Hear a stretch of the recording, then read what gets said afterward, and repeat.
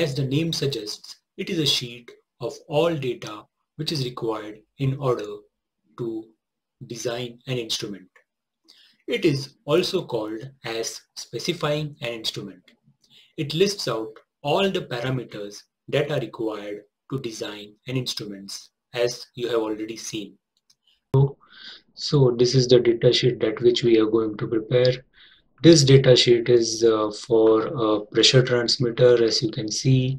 So whatever parameters that will be required to design that instrument or procure that instrument will be listed in the datasheet. For example, the transmitter, this is a pressure transmitter, so we are having the range.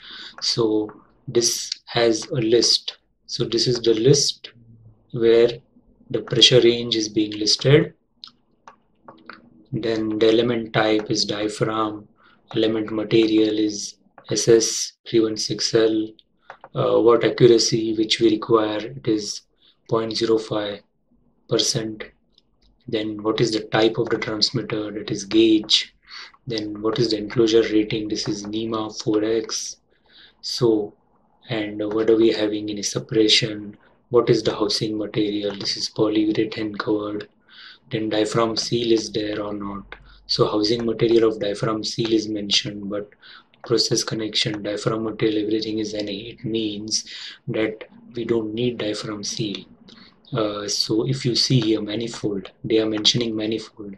So if we are taking a manifold, then the diaphragm seal won't be taken. So this is a small illustration of the datasheet. Thanks for watching and see you in the next video.